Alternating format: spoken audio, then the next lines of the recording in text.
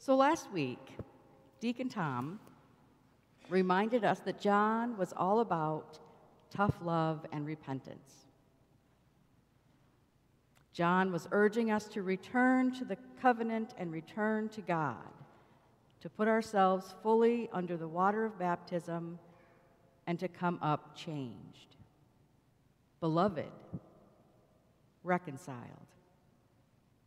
John is standing in front of us today holding a sign that says, "Stop looking at me. Look over there." Last week, Deacon Tom said, in baptism, we aren't called to be the Lord, but we are called to ministry, to love others, to be followers of Christ.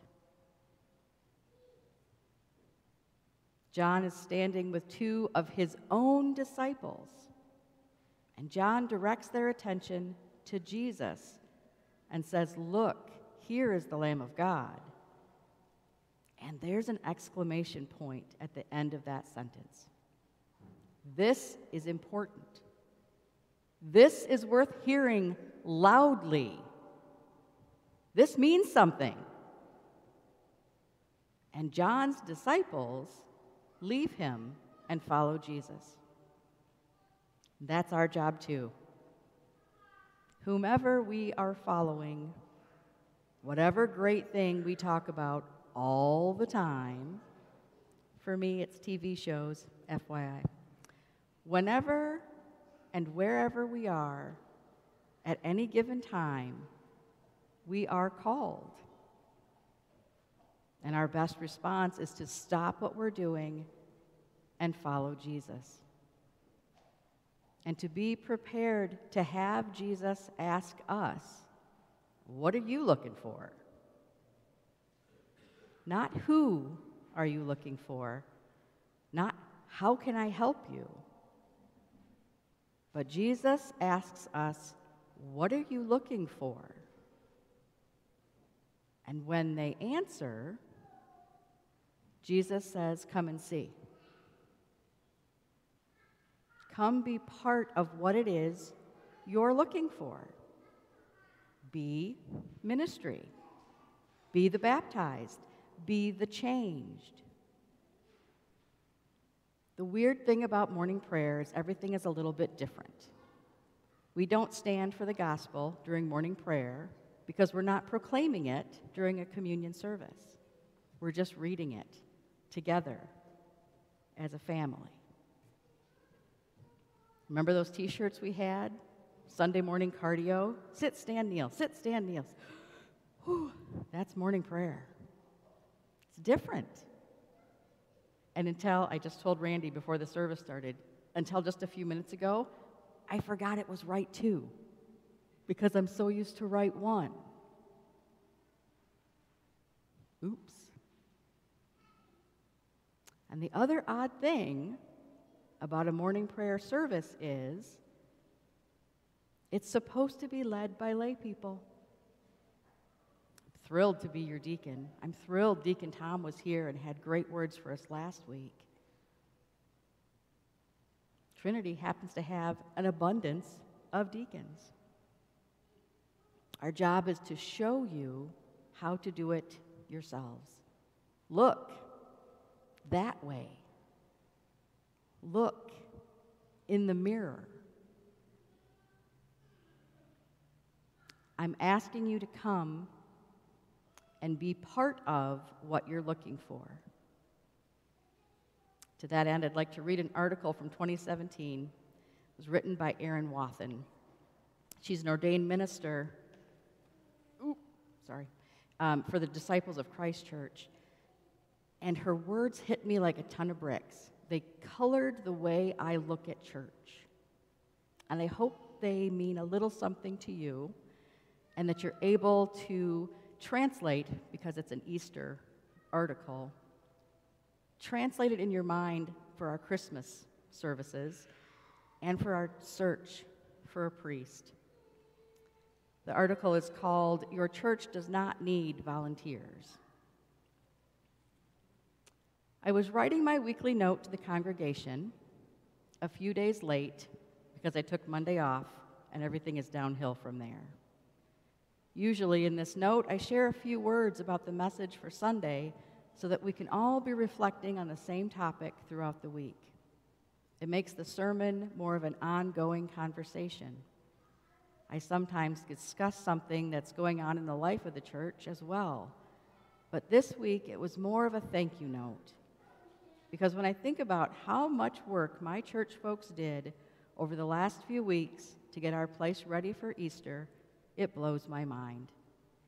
And as I look around the property, I see the fruits of many hours of shared labor. Sparkling windows and floors, finely manicured landscaping, dramatic paraments, hung with a complex pulley system by dedicated house elves in the wee hours. And then I start thinking about the work of the worship team, the children's ministry team, the musicians, not to mention greeters, handshakers, bulletin hander-outers, coffee makers, the youth group that was there hiding eggs for the little ones, plus so many more behind-the-scenes workers that I have not time to mention. Just thinking about it makes me overwhelmed with gratitude. It's enough to make my mascara run. I'm not crying, you are. I would love to meet this woman. That's so fun. I hear that. I feel that. In writing this note to my people, I wrote that it takes a whole village of volunteers to make all of this happen. But then I found myself hitting the backspace button because volunteer is not quite the right word for what our people do at church. I know I'm not the only one who cringes when someone sees me without kids in tow and asks if my husband is babysitting. Well, no. I mean, yes, he's at home with the kids, but I don't think you can effectively say babysitting when it's your own dang kid. I'd say we just call that parenting. I feel the same way when people talk about volunteering at church. And yes, I know it's just a word, but it's the wrong word for a lot of reasons. If you ask an elder at your church, I'm pretty sure they'll tell you that the church they grew up in never asked them to volunteer. Historically, the church has asked people to serve as greeters, Sunday school teachers, on the Building and Grounds Committee. Whatever the job, it was considered a service, a ministry. The language of volunteerism is a pretty recent addition to the church lexicon. It has emerged with the megachurch of the last few decades and the culture in which small to moderate-sized churches replicate the language and practices of larger churches. Volunteering is something you're asked to do right off the bat. It helps get folks engaged, and that's a good thing. Maybe you give them a flashy name badge that says volunteer in big red letters. This identifies you as someone who's there to help, one who can answer questions, give directions, or generally point you toward the donuts. That's a good thing. But I balk at the secular nature of what it means to volunteer. To volunteer means that you are an outside resource, stepping in to help an organization in need. Volunteering is what we do when we pick up trash at the park, or build a house with habitat, or help sort food at a local food pantry. Volunteering is what I do at my kids' school on Fridays.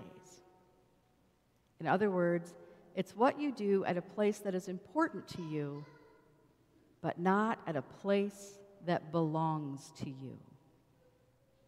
Your own dang kid. And I guess that is the important distinction for me. You cannot volunteer at your own church in the same way that you cannot babysit your own kid, because the church belongs to you in the same way your family does. It's your own place, your own people. So of course you help take care of it. Of course you do the yard work. Of course you make the coffee. Of course you teach the kids. You sing in the choir. And whatever else is needed. to make this a home for the people that you love. Jesus asked us, what are you looking for? I think we're looking for that home. Aaron continues, a volunteer in many cases is a flyby, a helpful flyby, but it's just not the same as belonging to something. It's not the same as contributing to something bigger than you, something that's a part of who you are. Maybe some practices of inordinately large churches are good ones, systems from which we can learn a great deal about connection and engagement. But ultimately, the language of volunteerism is secular and, more to the point, corporate. The notion is rooted in consumer culture, in which we can swoop in, give or take the measure that we deem as fit, and then dart out again, feeling we have done our part. We do a disservice to our faith and to the gospel itself when we reduce the work of the church to something you can mark on a time card. All that said, we live in the world we live in, and we cannot, realistically, extract this word from the life of the church. It is both a noun and a verb, and it's the one that just rolls off the tongue when we are asking people to come and do work, which, in the church, we are forever asking people to do. Still, as I plan for summer sermon series on discipleship and what it means to let the church be the church, I feel a strong nudge to challenge how we talk about and think about the time and energy we spend in ministry. It's important to recognize those gifts for what they are. Ministry. And I'm not sure the word volunteer does justice to the depths contained in the work people actually do in their churches. Call it serving, call it discipleship, call it the priesthood of all believers, or mission, or ministry. Admittedly, priesthood of believers does not look great on a t-shirt, and it maybe doesn't invite visitors to ask you where the bathrooms are. But whatever we do, we should remember that we don't just belong to the church, it belongs to us. And we don't babysit that which is ours. End article. In today's gospel, John is asking us not to volunteer our time, but to participate in the life of Christ.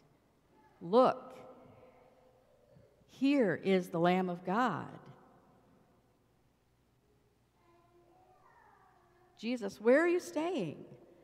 Come and see where I'm staying. John didn't hand his disciples over to Jesus to care for them. John pointed them in the direction he was going. And John's disciples knew that they had to follow Jesus, to care for him, to stay with him. And in doing so, they joined the family. They got new names, and they started new ministries. They didn't volunteer for that. They stepped into the gap Jesus provided for them. That's amazing. And for the next several weeks, the Episcopal Church will be in a season of Epiphany, surprises. It's a time for mystics like John the Baptist, prophets like Jesus, for being amazed by simplicity and being awed by miracles. I urge us to look for those signs that point us to the Messiah and to our own callings and to the opportunity to follow Jesus. Deacon Tom reminded us last week that John called Jesus into the water, and Jesus stood in that gap on our behalf.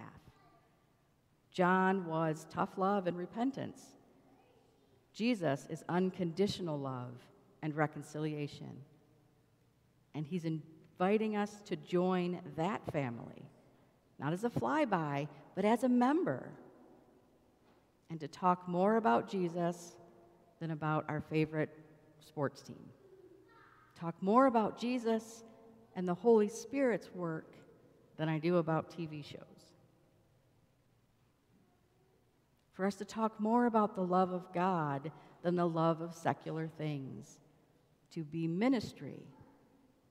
To be baptized. To be changed. Amen.